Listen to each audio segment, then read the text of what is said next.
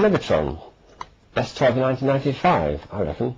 It actually came out a year earlier, in 1994, when Bill Hones, the Seattle inventor, brought it to the attention of the New York Toy Fair. Sits in midair for about 3 minutes if it's in air, or sometimes 15 minutes if it's in vacuum. There's a North Pole, a very strong one, round hidden in the base there, all around the outside in the ring, and a weak centre-south pole in the centre, so it's rather like a cushion with a dimple. Here are 3 little extra tricks you can do with this thing, now that you've had a play with it yourselves. You place a little propeller blade on top. This is tricky.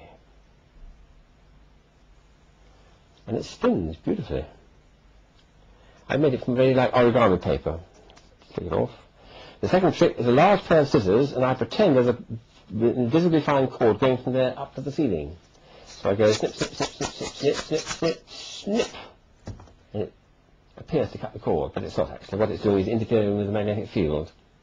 And the third trick is Betty Buys time. You set it up again, set it spinning, and then introduce the lids in which you've hidden a magnet. There's a magnet hidden in there, or a bunch of keys in your hand, or something large and metallic. And then you say, here we are, Betty Buys time, and it pops in the box. 3 little tricks with the magnet, with the Levitron. A very fine toy, this one.